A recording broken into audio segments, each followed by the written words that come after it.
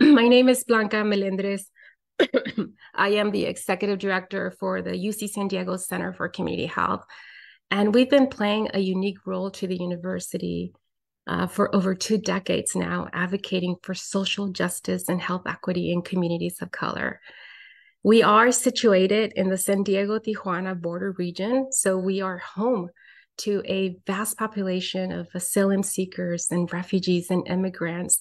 And these communities face many injustices and systemic racism, and this exacerbates health disparities.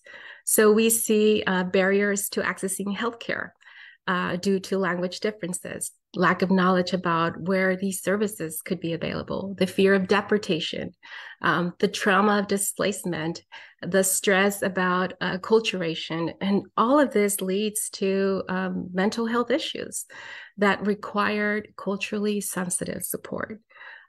We address factors like housing instability, food insecurity, employment barriers, and all of these health disparities and social determinants of health, if not addressed correctly, have a negative impact in the health outcomes of our communities. And at the Center for Community Health, our mission is to advance health equity through community partnerships. And that is what we do here. We not only address immediate challenges, but we partner with community to develop long-term solutions to ensure that refugee and immigrant communities in San Diego and California can thrive.